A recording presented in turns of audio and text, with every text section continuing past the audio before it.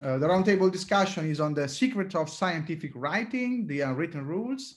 I would like to start with introducing Maria Laura Bolognesi, Professor of Medicinal Chemistry and Director of the Chemistry and Pharmaceutical Technologies degree program at the University of Bologna. She received her PhD in pharmaceutical sciences in 1996 and carried out a postdoctoral work at University of Minnesota.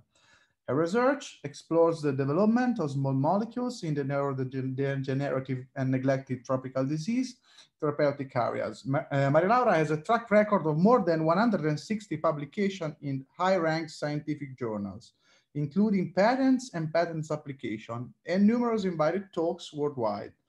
She was also awarded of many visiting professorships from Complutense University of Madrid, from University of Brasilia, and from University of Caen, Normandy. And she's also Associate Editor of the Journal of Medicinal Chemistry and serves in the advisory board of the European Federation of Medicinal Chemistry. So welcome, Maria Laura. Thank you very much. Such a pleasure to have you here. I'm very honored to be here, to be part of the community. If you look at my t-shirt, you can see that.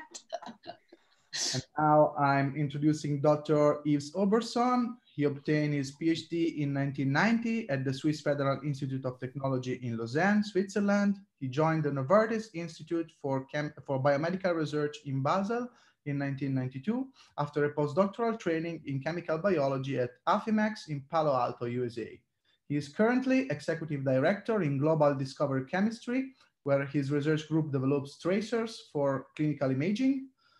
Previously, he was head of chemistry of neuroscience and played a leading role in the discovery and development of drug candidates for the treatment of epilepsy, Alzheimer's disease, and narcolepsy. Dr. Auberson is the president of the European Federation of Medicinal Chemistry. So welcome, president, and past president of the Division of Medicinal Chemistry and Chemical Biology of the Swiss Chemical Society. So welcome, Yves. Thank you very much. It's a pleasure to be here today. We're so happy to have the president for this very important first event. And let me introduce the last panelist, Professor Stuart Conway. He is Professor of Organic Chemistry at University of Oxford and the E.P. Abram Cephalosporin Fellow in Organic Chemistry at St. Agnes College, Oxford. He studied chemistry with medicinal chemistry at the University of Warwick before undertaking a PhD studies with Professor David Jane and Professor Jeff Watkins at the University of Bristol. Stuart completed his postdoctoral studies with Professor Andrew Holmes at the University of Cambridge. In 2003, he was appointed as lecturer in bioorganic chemistry at University of St. Andrews. In 2008, appointed as associate professor at Oxford. And in October 2014, he was promoted to full professor. Between March and August 2013, Stuart was a visiting associate at the California Institute of Technology. Since 2016, he has been an associate editor for the Journal of Medicinal Chemistry, and he is the president-elect of the RSC Organic Division. His research focuses on the development of chemical tools to study biological systems. So welcome, Stuart, welcome on board, and we can start our discussion. I would like to start with some questions we made for you, and we would like to know your opinion. Let's start with this. How would you describe a good scientific paper from the point of view of a researcher and an academic editor? Maria Laura, would you like to start to open this discussion? Okay, this is a very difficult question, but I want to take the challenge to try to reply to this question. And yeah, as we said, it's very difficult because to me, a good paper is just the perfect blend of several important attributes.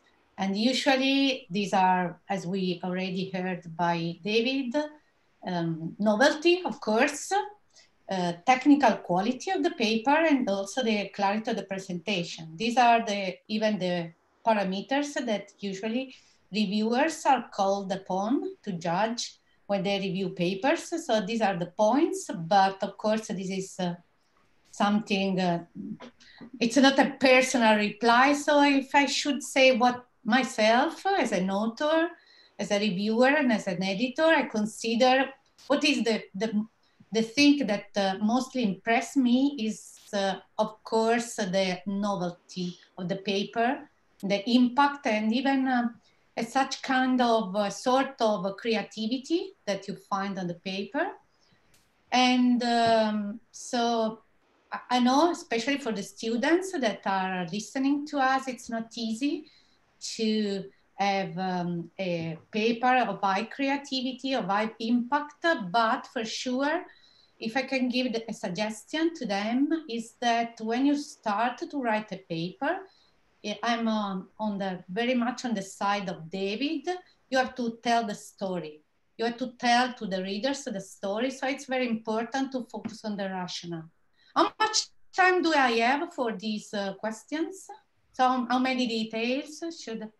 Okay, I will try to be short. Yeah, try to be short, and we will have the opinion of everyone, and then maybe I have some other question, and we will check if there are also questions from the audience. No, because I want to hear also the other people who are sitting at the table, so that's why I want to be very short.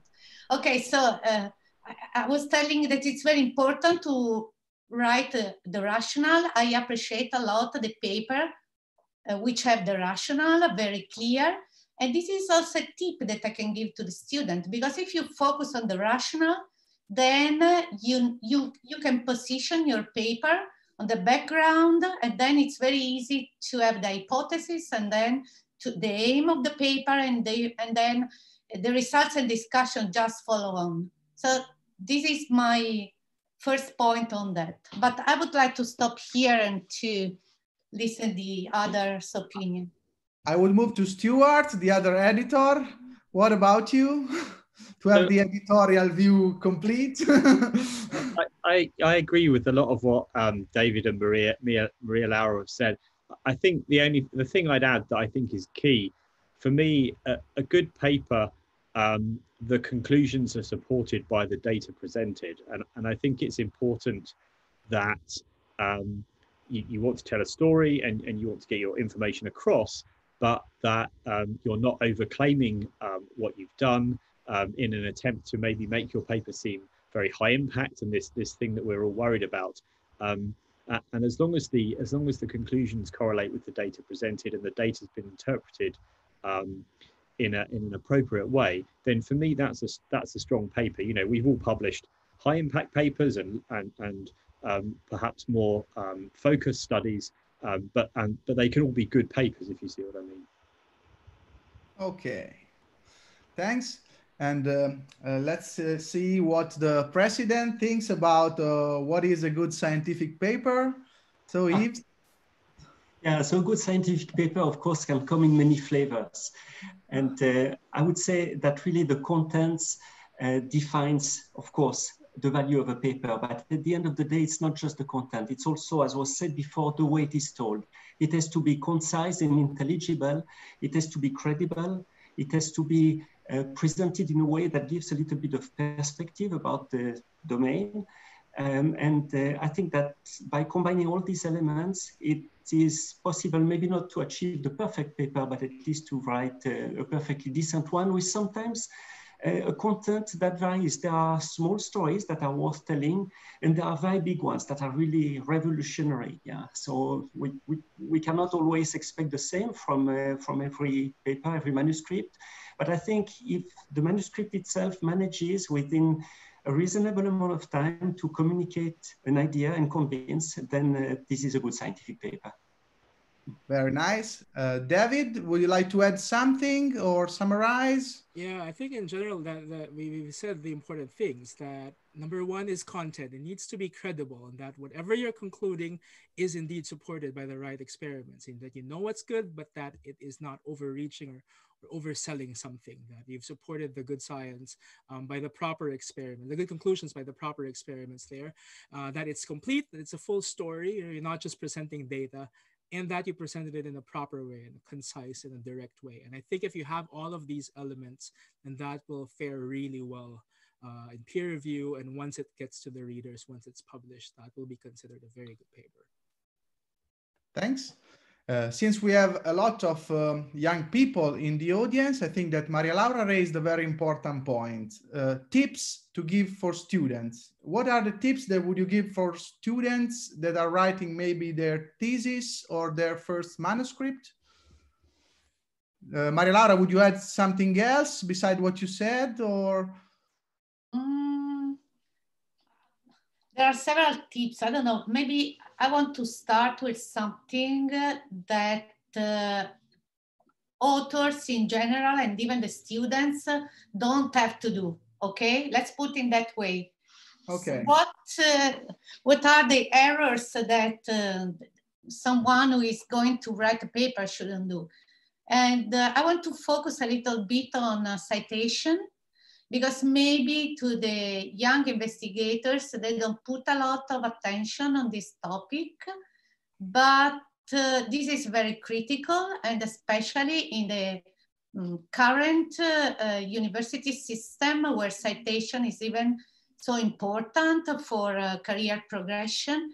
We should teach the students, the PhD student, how to make the right citation in their thesis and their scientific articles.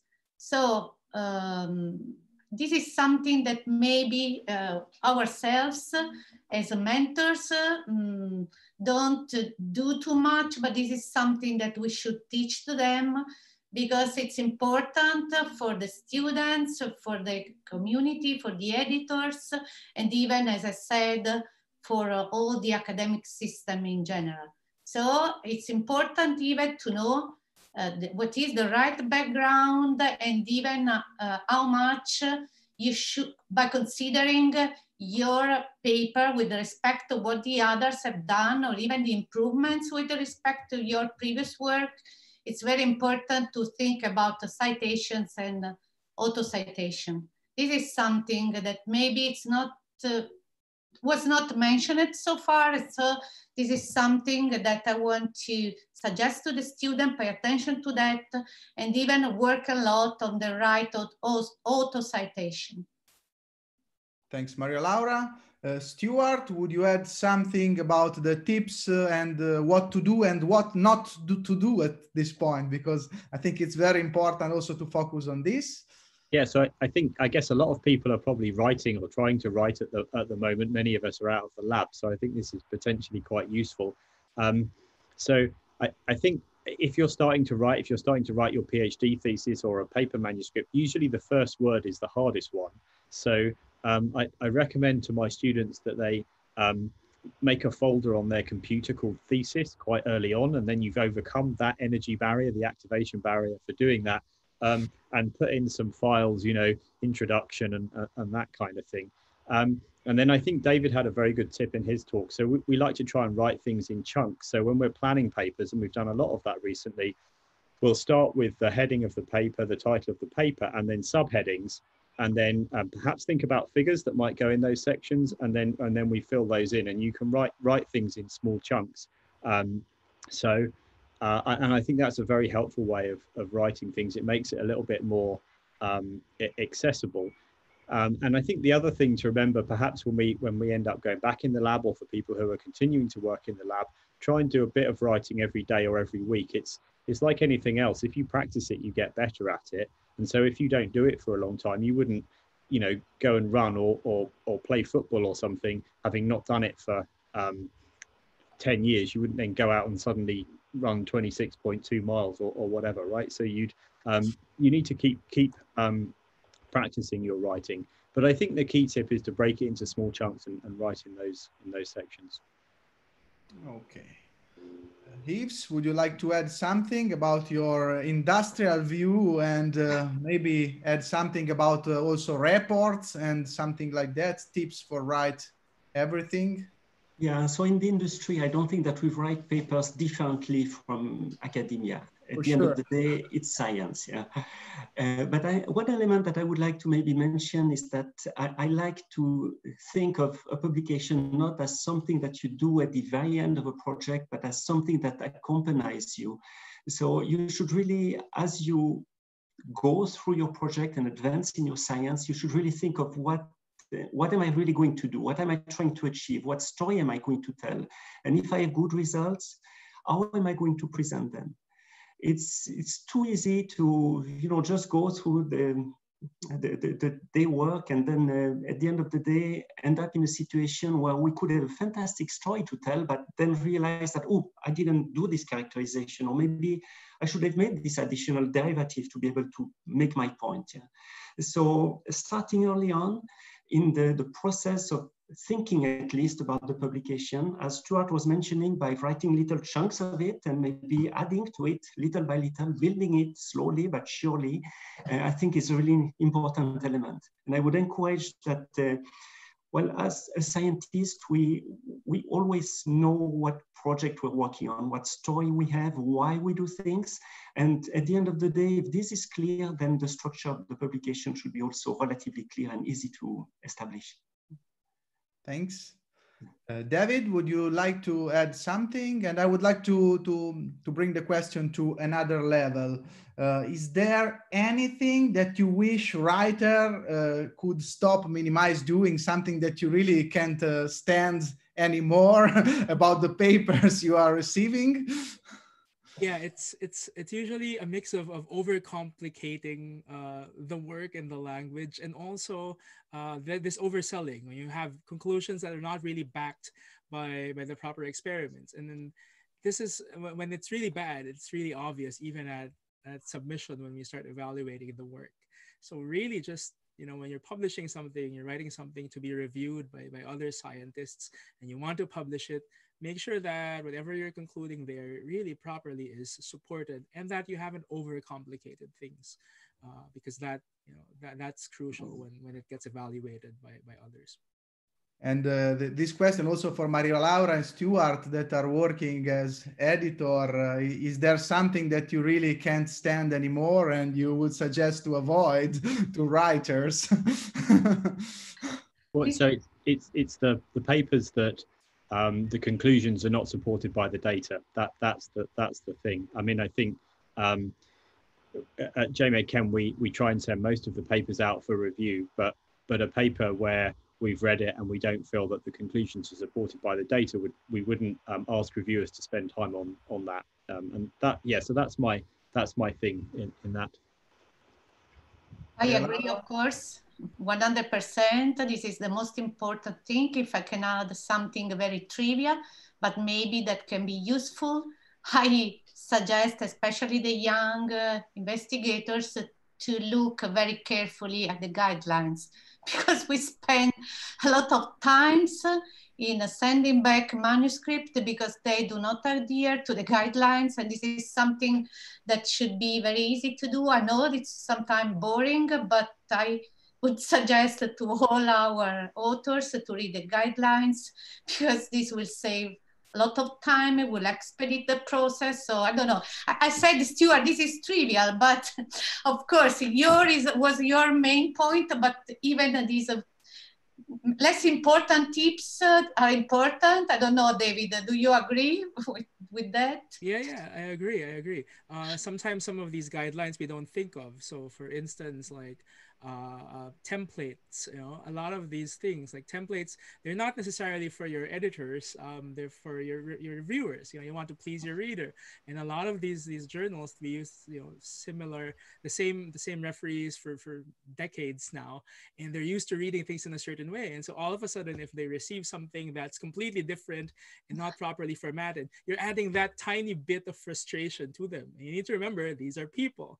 You know, you don't want a frustrated, tired scientists evaluating your work, because no matter how much they want to focus on the science and the data there, you don't want someone frustrated reading through your paper, because that might be the difference between, you know, a neutral, you know, borderline evaluation and them thinking that this is fantastically written work.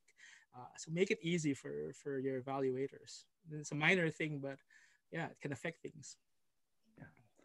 Early stage researcher, a nice topic, and we have a question about that. The question is from Gianluca Sbardella. You probably know him very well, the president of the Medicinal Chemistry Division of the Italian Chemical Society, who is following us on YouTube.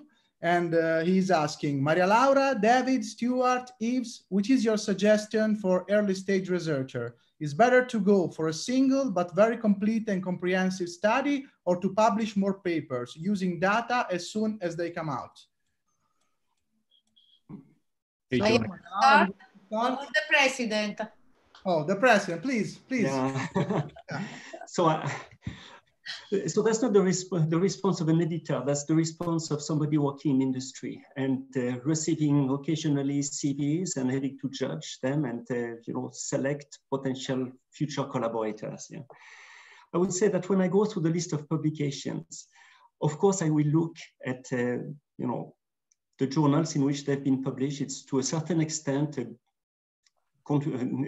confirmation of a certain quality, but I will also try to see how relevant the content is. So I might not necessarily favor somebody who has 5 publications on one topic and with small incremental stories. I would probably prefer to see something that is a little more solid, that shows that the person can really provide an overview of a domain and have a real scientific impact, and favoring quality over quantity. But it is my personal opinion. There might be different opinions in academia. Maybe Stuart, Maria Laura, you would look at these things differently? I'm curious to know something about Maria Laura, because in Italy we are asked to reach certain numbers for the habilitation. So it's important for me to know the opinion of a professor like Maria Laura. Let's try to be pragmatic. Of course, we should try to combine quality and quantity. We cannot say, no, okay, just one paper in Nature is enough, because otherwise you cannot to participate to the competition. These are the rules, and so we have even to deal with them. But for sure, I hate the salami publications when there is only one project that is divided in several different publications. This is something that I really hate, and when I'm in a committee, of course, even in Italy, this is something that I'm not favoring, and I don't give high mark to a guy with only one project split in several or more publications. This is just to be short, but it's a very difficult topic, of course. Yeah. Okay, Stuart, what do you think? So I'll balance the view. I mean, I agree. I think we need to be pragmatic. Gianluca asked specifically about early career researchers. So I think when you start your independent career, I think it's important to get a publication out fairly early on to show people your ideas and what you're working on and the kind of things you're interested in. And that doesn't have to be in Nature or Science or whatever. It can be in other journals. And I think it inspires confidence in people that you're able to do independent research. And then I think this is true for all of us going all the way through our career. I don't think most of us can't only publish in Science or Nature or Nature X or whatever. And I think we need to think about our students and postdocs as well. It's important for their career to get publications. And so sometimes projects don't work out perfectly and you can't get all of the things that you need. And so I think publishing at an appropriate point where you can help that person's career by getting a paper is important as well. So you need a balance, but I'd say put a marker down fairly early on if you're starting your independent career. And what about you, David? Would you add something?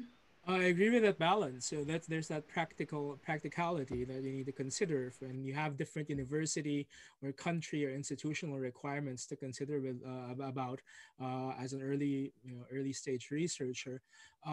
But when you're starting out, you do want, as an independent researcher, you do want to have your name out there, and so I think you shouldn't wait that long for the huge story, at least for your first couple.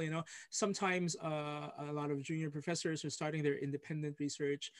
They try and look at specific mini reviews or reviews that they can write that, complete what's already in literature, just to establish also themselves working in that specific field. And then you start with, again, what Stuart said, specific publications, maybe in smaller journals, because again, that's your community, that's your audience. And this is the group of people whom you want to know you as a researcher. So that's crucial. In terms of salami slicing, you should never do that. Don't just publish for the sake of publishing and just for the sake of reaching that number. I think that's very bad practice. And you shouldn't be doing salami slicing anyway. That's ethically problematic. But it's considering all of these together. And unfortunately, we have these institutional requirements and national requirements that I hope do change eventually, so that people can really, especially young, early career researchers, focus on doing the work that they want to do and the good science, and that they're not bound by just publication requirements. And I think that's a thing that we want to change in the future, and why we're doing these discussions and these talks, because you watching are the future of this entire endeavor, scientific endeavor, and publishing. So think about all of those when you yourselves become these high professors later on, and the things that you can change. Yeah, thank you, David. I would continue with you with the next question that is very important in this period of quarantine, because I think many people have been writing reviews in this period. So could you kindly comment on review article preparation? It is not always easy to invent an exciting story. Mm-hmm. So for reviews, the first one that you need to consider is you don't want to be redundant. You don't want to cover things that have already been covered. So that's important. You need to be aware of what the most recent reviews are and what studies are included there. And then when you write reviews, a nice thing that we consider, especially for our journals, is that it's something didactic. You're teaching something and you're discussing something. You're not just making a list of previous compounds or previous experiments done.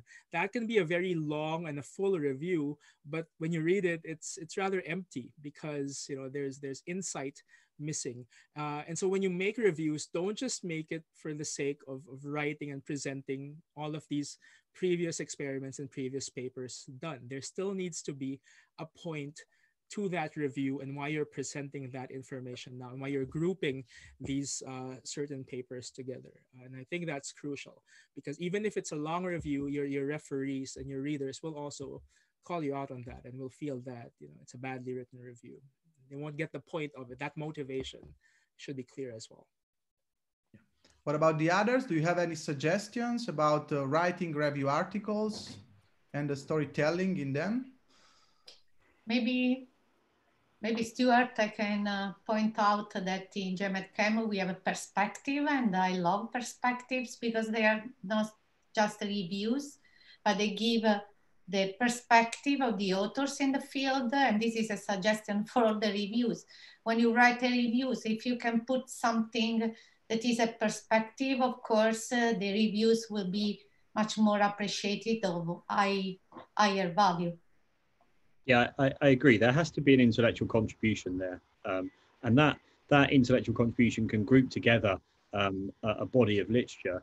I think it can also point out what's not there in the literature. It can perhaps define what could be done, what needs to be done next as well. And so I think, yeah, I mean, we've written quite a few review articles, and I'd like to think in the majority of them, there's actually, yeah, there's a proper analysis of the literature and an intellectual contribution there as well. They're hard work to write as well.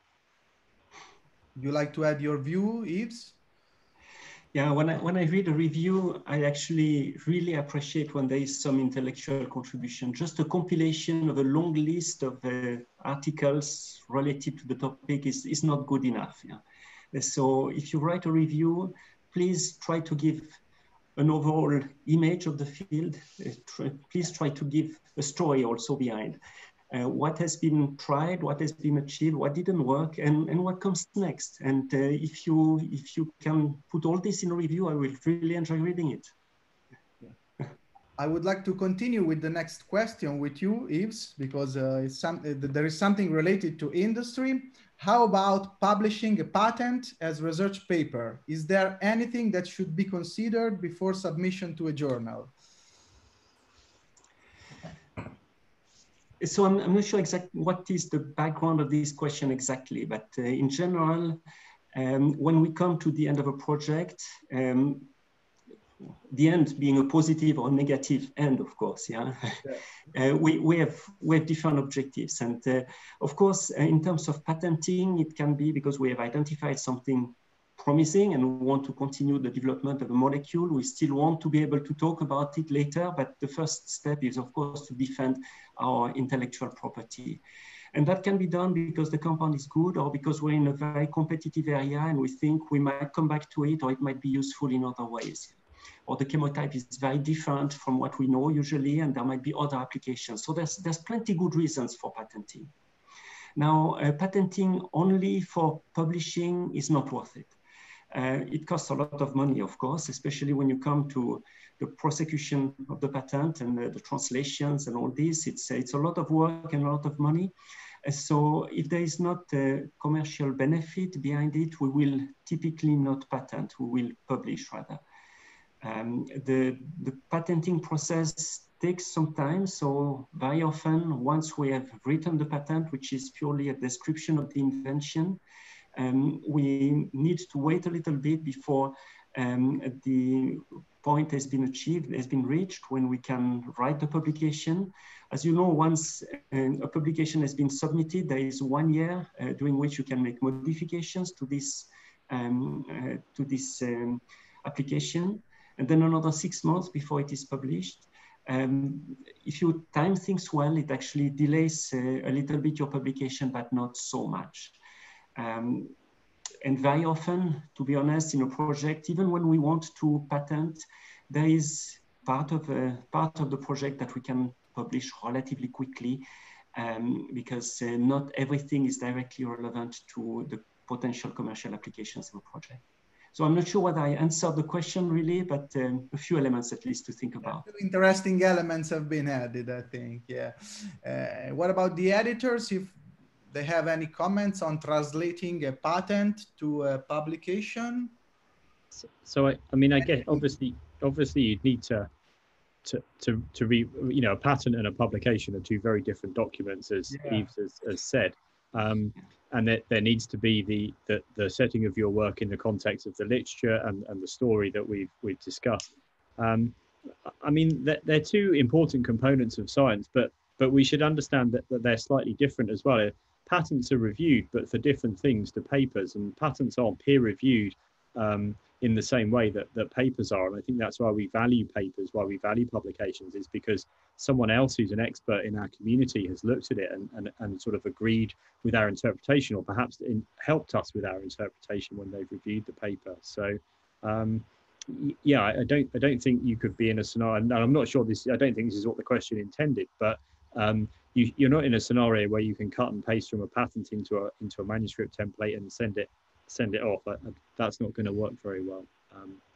But yeah, the peer review for me is the key component of the papers. Okay.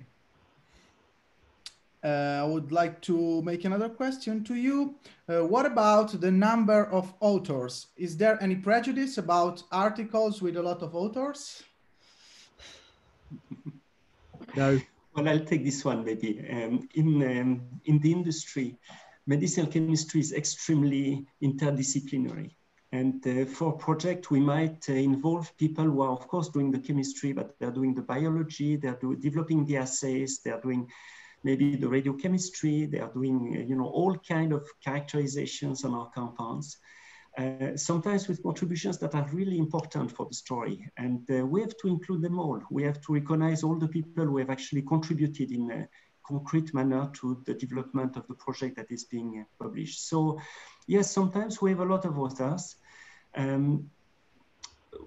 It's, you know, there is no set rule in how many authors you should have in a publication. Of course, they should all be relevant. But my personal opinion is that no, I won't have a prejudice for a long list of authors, provided they all come from different angles. So I wouldn't want to see, as we see sometimes in clinical trials, a long list of authors who are actually only the participants to the clinical trial. We wouldn't want to see a long list of chemists because they just belong to the same company. They will have to have contributed, all of them. And we will want to see the biologists, the pharmacologists, and all the other partners who have really contributed to the project also in the list of authors. So that's how I see it. It's very variable depending on the project, but there is no absolute limit in how many authors we should have. Okay. Do the others have any opinion about this? Maria Laura? I want to reinforce Yves' view, because even in my case, working in academia, I don't have a huge group, so I have to rely on collaboration to develop a project. So in my papers, I have several authors, but this does not mean that I don't pay attention to authorship, because this is a very critical point. And we should again teach the students about authorship and how we should consider a contribution relevant, as Yves was suggesting before. So I don't, no prejudice on many names, but of course, if someone is listed there, this means that they have contributed in a significant way. Yeah, I agree. There is no prejudice about the number of authors for the acceptance or the rejection of a paper. Yeah, okay. I agree. Just to add, like, authorship is something that is really determined by the authors. You know, it's something that we don't touch as editors, especially as professional editors. It's something that you decide as a group, particularly whoever your correspondence authors are, you know, the primary investigators. And you need to remember that it's not just adding, you know, a name. It's not as simple as that, adding someone with a small contribution. Every author is responsible for that paper. So it doesn't matter if it's one author, two authors, or 20 of you there. Every name that you add there is responsible for the entire content of that paper. You know, if it's received well, or if there are problematic things happening there, every name you add there is just as responsible for that paper. And so you need to consider that gravity of responsibility when you add a name to that paper. You know, so you shouldn't be adding names as a thank you or selling these names. These are completely unethical. So if you end up becoming a senior professor or corresponding author later on, these are things that you need to consider really closely, because it is something that we consider a sacred responsibility, being an author, a co-author of a paper. Yeah, we have a question for the editors. What is the criteria or basis you use to select reviewers? People who are experts in the field. I mean, we get the paper in. I mean, I'm sure it works. It's similar in most journals. So we'll get the paper in, and we'll take a read of it and decide that it's going to go out to review, and then we'll check that the some critical components have been met, so that the reviewers have got the information that they need, and then. I mean, we have a system at ChemMedChem, and I'm sure it's the same at other journals, that will suggest some reviewers for you, and we might take some advice from that. We will take into account the reviewers suggested by the authors, but we'll also use our own knowledge and expertise to select people that can review the paper well. Usually, we deal with papers that are quite closely related to our own field of research, and that's pretty helpful. I'm sure the others can add to that. Okay. Maybe I can add something that, at least in my opinion, okay, I believe that this is one of the most critical points for the success of all the editorial process. So I take a lot of time. I select the reviewers with care, like everyone does. And but another point, the reviewers should be expert, but they should even know the journal. So, for example, reviewers that are in editorial board, on the editorial board, of course, these are the most preferred reviewers. This is not possible because, and we like to rely even on young reviewers as soon as they got the SCS reviewers certificates. But of course, to me, the 2 points are very expert in the field, but also they should know the journal and the medicinal chemistry discipline, because we are a very multidisciplinary field. I mean that we should select the people that know the field and the discipline. Nice. We are almost at the end of this roundtable. I would go on with one other question if you're okay. It's okay for you all to go on with another question, yeah? And then we will close. Do you believe that in vivo experiments are always required for publication in high impact factor journals if the protein target is already known? This is an old saying to me, because this is a usual question. I don't know who started to say that, because it's a kind of mantra everywhere that you cannot publish, at least in ChemMedChem, if you don't have in vivo data. Of course, this is not true. There was an editorial on that by the two editors-in-chief, ChemMedChem. So at least for ChemMedChem, you can consult that. And even because I live in a country like Italy, where we have a lot of focus on animal experimentation, and we try to comply with the 3R rules, I believe that we should focus even on other in vivo models. This would be a very long conversation course, but let's start with a very good cellular model, because this is indispensable, because you have to at least to look at the activity at the cellular context to see connections, especially, and then consider also to have in vivo data, but on other models, like not just mouse, but like Drosophila, which are easier to handle. But yes, I stop here because I want to see what the other think.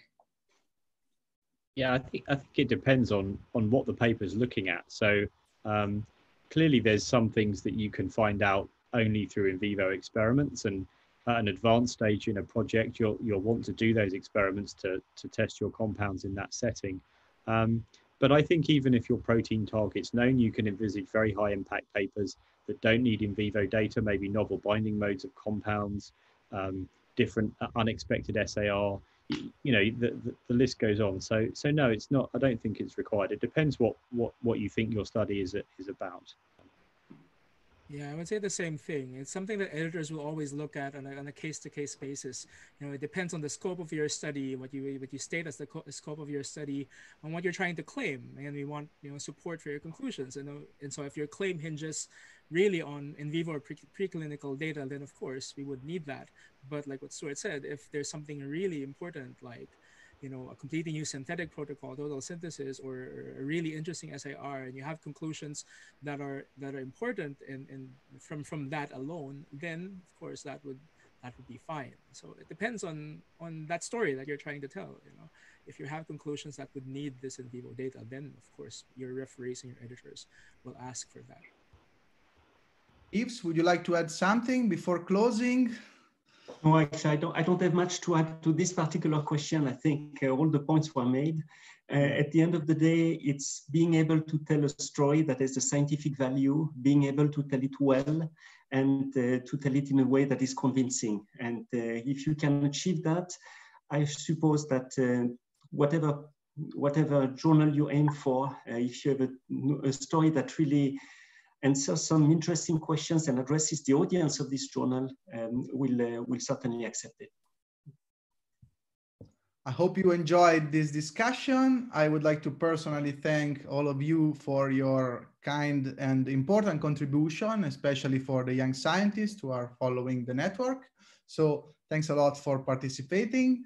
And I will go on with the last few things before closing. So it's been an honor moderating this roundtable with you. And I hope to get in touch with you as soon as possible. And I hope you will follow all the initiative we will present in the next months. Thanks a lot again. Thanks for having us. Thank you very much. Your students to follow us. Okay. Let me conclude with the last few things. Okay.